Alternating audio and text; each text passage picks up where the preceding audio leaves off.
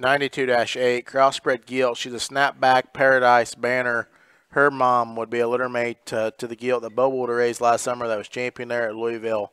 And this 92 litter is simply very high quality. 92-8, she comes at us here and is just so unique in terms of her height to length to width. One that's very tidy in terms of the top side of her neck and how she comes out of her blade. She's very long from the front side of her shoulder forward. She drives right at you. She's got the big, stout, burly chest. And, yeah, she leaves you square, mobile. Her foot structure, toe spread, and her comfortability, I think, is going to allow this one to play at the highest degree. We are very much trying to make pigs that look like this one from the side, as that kind just never go out of style. At 92-8, got the good bends, the athletic build, and the good balance.